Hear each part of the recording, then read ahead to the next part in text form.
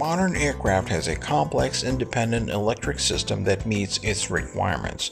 On the ground, a ground car supplies required electrical output, but during independent operations, it would take an onboard, self-contained system that can generate, route, store, and sustain constant power in the air and on the ground. Modern aircraft electric systems do not largely differ from one another. The difference, however, is between being more or less automated, like that from a larger aircraft compared to a smaller one. Let us look at the basic schematics of a typical automated system. First off, it must generate electricity. That is where the generators and alternators play. For perpetuity of power, generators must be connected to primary engines. The main engines, the auxiliary power unit, which is a small jet engine in the tail of the aircraft, or the ram air turbine, an emergency electrical and hydraulic backup located in the belly fairing, down to the batteries, all form part of the aircraft electrical system for a typical large aircraft, in exactly that order from top down in case of failure of each. Turbofan engine generators provide electricity through the AC bus. In order to ensure constant output, generators on a complex jet aircraft are connected to the integrated drive generators on each engine.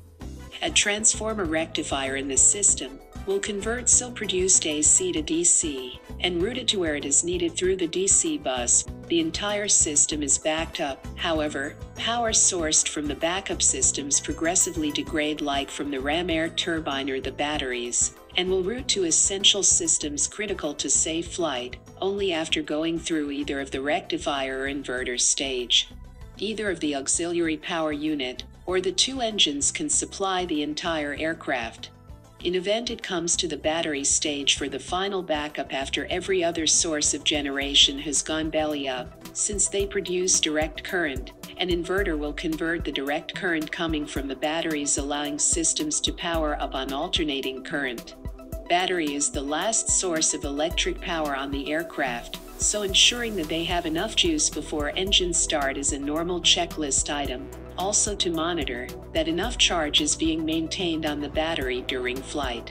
In a typical automated system, batteries on both sides will charge through the DC bus when main engines are running.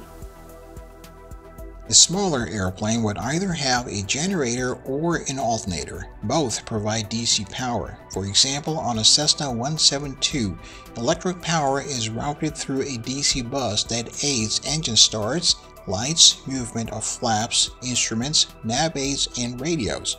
On engine start, battery becomes part of the electrical load while being charged by the generation system. On it too, battery is the last chance power backup. On the larger, more complex aircraft electrical system, power is supplied to flight management computers, displays, lights, flight instruments, radar, and other avionics. In addition, you would have the navigation, communication, fuel, and hydraulic pumps, and so on, breathing on electricity produced by the engine generators. These systems are protected by various types of circuit breakers from inadvertent surge in electric load. Failures are indicated in the cockpit as a caution or warning, to which pilots take appropriate action per the aircraft SOP. From the cockpit, a whole panel would be given for managing aircraft electrical system. Indications would appear on corresponding displays. Modern planes have a separate electric panel for managing emergency systems. From displays, you could monitor battery and rectifier status, APU, generators, external systems, and emergency management, etc. Each plane comes with its own distinct system, but at least all of them work in the basic fashion, and unless of course contemporary systems give more weight to solar alternates, more or less we'll be living with the ground level schematics for a while. Have fun.